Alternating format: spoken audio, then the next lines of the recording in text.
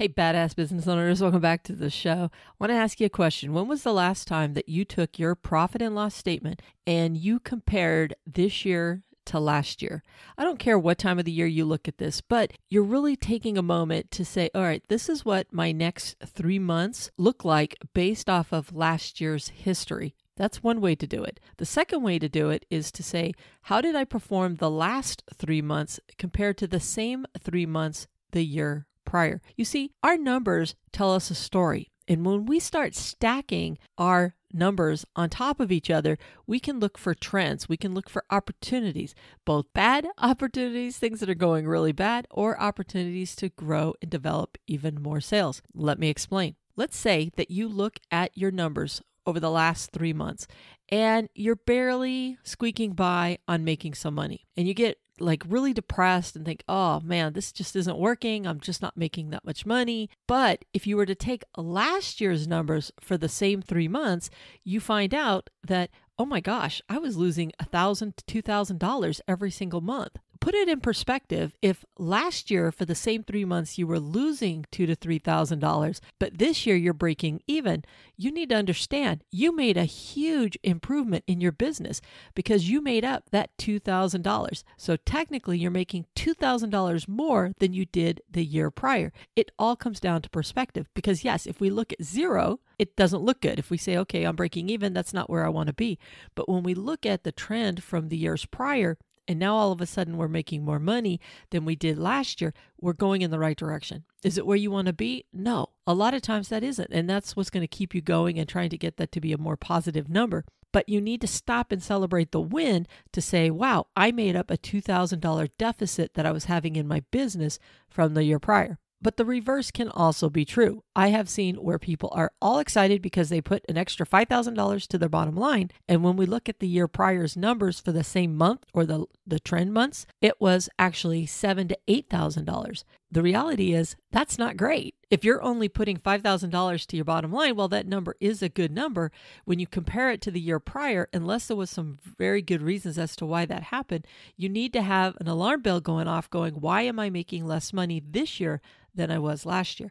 See, that's the problem. That's why we fail to react the way that we should, is we don't always look at the trend and we go, oh, okay, I can live with that number. That's a good number. However, I don't want you thinking about that. I want you to be looking at your trends and where you're going. And I want you to celebrate the wins. I absolutely do. I don't want you to be settling for, hey, I broke even and last year I was losing money. Oh, okay, well, that's a good thing. No, I want you to celebrate that win. I absolutely do. But I want you to still be hungry to say, now, how do I get it up another $2,000 next year? And how do I use this information to help me continue down the path that I'm on? And not just look at your profit, look at your sales, look at your expenditures. I was looking at a P&L yesterday, for example, and their sales went up $300,000. That's awesome. That's amazing. But then I looked at their profit and their profit more than doubled, which was even more amazing. And when we looked at their expenses, part of the reason they were able to put more to the bottom line was because they controlled the majority of their expenses. There may have only been 4 or 5 categories that went up due to having more sales. And they made sense to go up because they were going to spend more money on those items doing more sales. But the ones that didn't need to change, those stayed really low and very consistent from a dollar standpoint. And the percentage of the P&L went down because they didn't need as much of those sales to be able to pay them. Even though the costs remained the same, the percentage went down. And that's what we want to do because this profitability went from 19% to 31%. And that's amazing. And a lot of that had to do with shifting that money straight to profit because it didn't need to be spent on other things. And then meanwhile, I'm looking at another P&L and the opposite is happening where their sales are staying flat, but all their expenses and costs are going up. Therefore, their profitability is going down. In their mind, they're doing the same amount of sales and they feel good about that, but they're not realizing that they're not controlling everything, and which is why they're making less money. Now, could some of this be due to rising costs in some areas? Yes, absolutely. That's going to happen. I've seen that a lot on gas and mileage, for example. However, things that aren't tied to sales, when those start going up, you need to step back and ask yourself why. You always need to be looking for those opportunities because remember, profit comes from sales minus cost of goods minus expenses equals profit. So part of that is the sales that you do. Yes, the pricing that you have, the amount you sell, how much you sell, all that good stuff.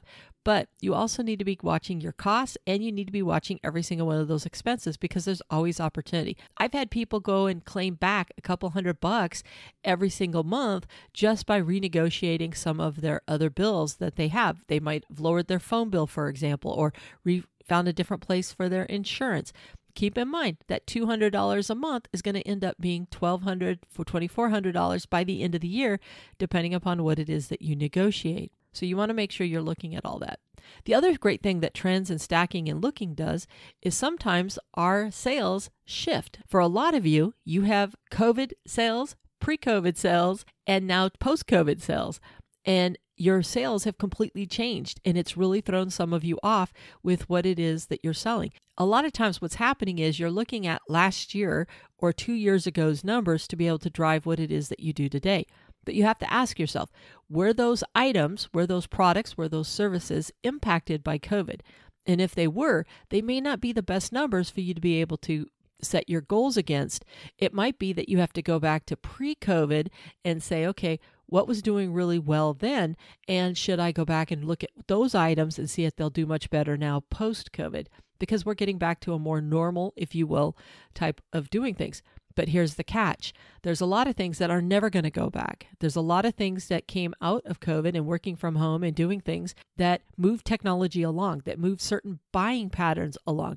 People ordering, for example, and having it delivered to them. A lot of that didn't go away. A lot of people like that convenience, and they've continued to do that. So if there's something in your business, for example, that was a good thing, you need to continue doing that. And how can you maximize that and make it better? A great example of that is restaurants. A lot of restaurants had to pivot and they went to delivery service or curbside delivery. And you'll notice a lot of them are continuing to do it now, even though people can come inside and sit and have a meal.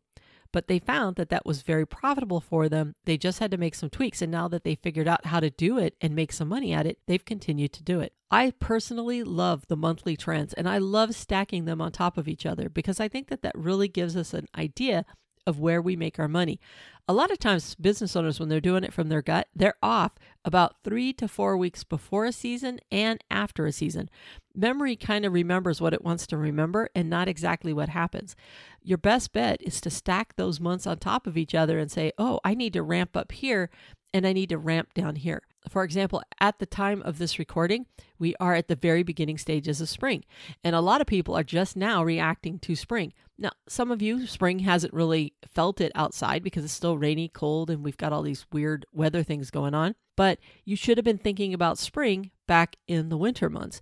Right now, for example, sometime in the next 30 days, you need to sit down, stack those months on top of each other for summer, and start saying, what do I need to do now to be prepared for summer? So, for example, if your best season is in summer, now is the time that you need to be thinking about things you need to pre-order, get going, or hire people if you need to hire more people to be on your team to help get this business done. This is the time you need to start thinking about that. The worst time to start thinking about seasonality is the moment it starts. That kills so many small business owners because they're always behind the 8 ball. And then when they think back to the year prior, they go, oh yeah, that's right. It went crazy in April and I took off, so I need to get ready. But they think about that on April 1st because the trigger date says, oh, it's April, I need to start getting ready. When the reality is they probably should have started getting ready in March, whatever the case may be. Information is your friend. Stop looking at your business numbers as if it's math and it's the worst enemy and you hate numbers and this and that. No, it's telling you a story. It's telling you the story of your business. It's giving you the information you need to be able to be prepared to make the next 2 to 3 months even more successful. There's some of you that have to order so far in advance that come June 1st or July 1st, you have to start ordering stuff for the holiday season, for Christmas and whatnot, because it's going to take you that long to get the products or ingredients that you need, or to set your marketing campaigns up early enough to be able to do it. All of this good information can be found in your business numbers.